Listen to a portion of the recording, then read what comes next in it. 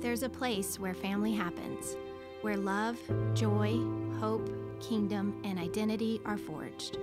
At the table, stories intersect, walls come down, relationships are restored, and discipleship takes place.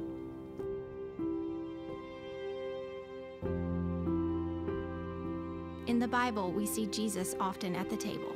He was usually coming from a meal, on his way to a meal, or sitting down to a meal. Jesus sat down with sinners, liars, thieves, the marginalized, and changed their lives over the table.